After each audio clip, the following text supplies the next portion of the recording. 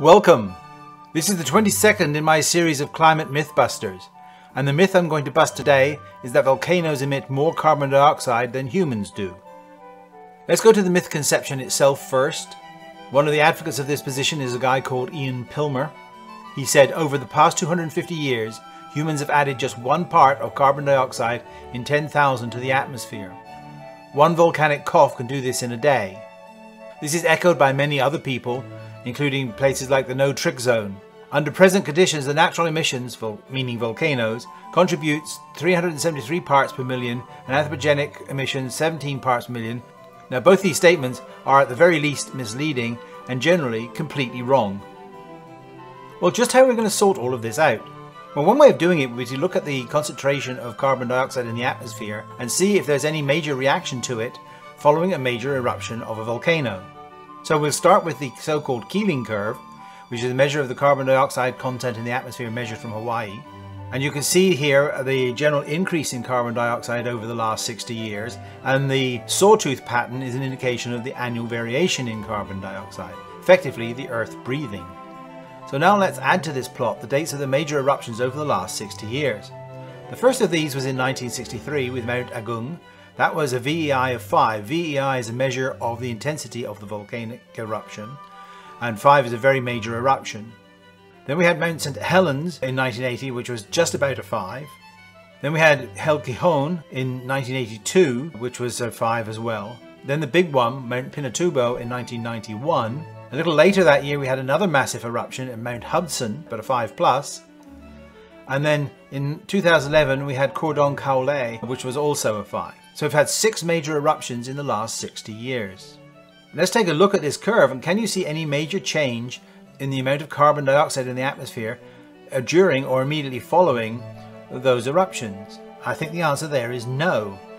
Well, that sets a limit to the concentration of carbon dioxide that can be added to the atmosphere by a volcanic eruption, which means it's much less than the annual variation in carbon dioxide, which is very small. Well, perhaps the annual variations are masking the effect.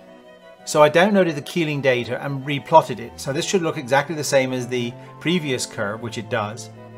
And so then I took that same data and ran a 12-month smooth algorithm across the data, and I get this. Now you can see there are little bumps and wiggles in there.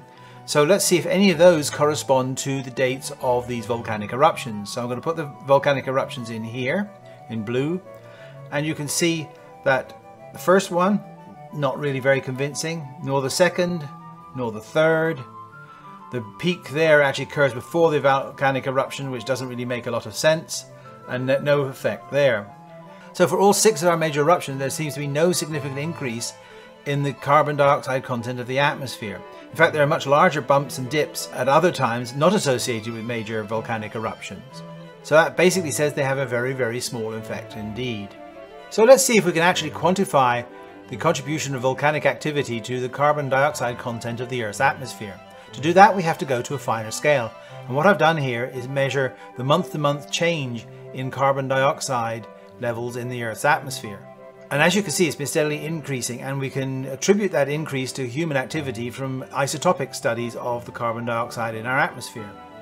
So now let's put on the 6 major eruptions that we've had over the last 60 years. I've marked them here in red this time. Now if you look at the times of these, you can see no particular trend in the data as far as increasing carbon dioxide in the atmosphere either during or immediately following those eruptions. Now I'll point you to the scale here on the left. That arrow indicates 0.1 parts per million, so 1 part in 10 million. So on that scale we are not registering any significant input from these volcanoes to the carbon content of the Earth's atmosphere. So that would say at best the contribution by volcanoes to the carbon dioxide content of the Earth's atmosphere is less than 1% of that of human inputs to the Earth's atmosphere. The counter argument here is that volcanism is increasing, and they show plots like this.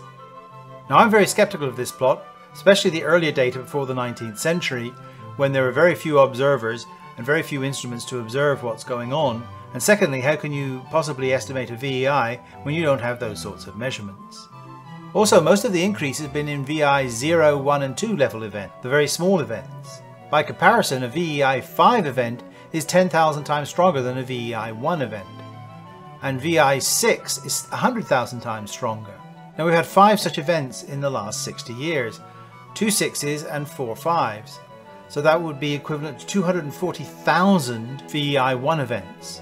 Divide that by 60 years, that's equivalent to 4,000 VEI1 events per year. And note the scale on the right here, that the increase they're talking about is to 50 events per year. So these major events are going to dwarf the input from these many smaller events.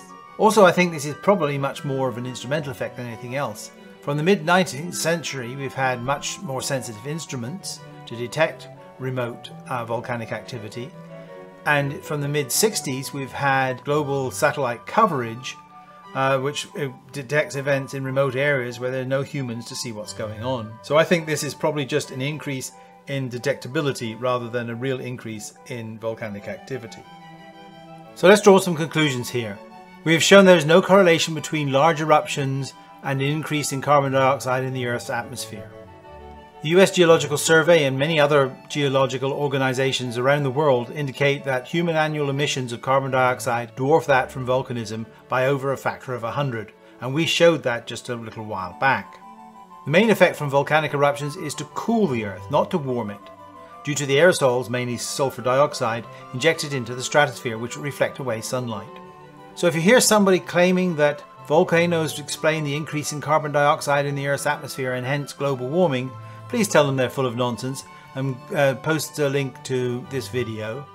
So until next time, goodbye.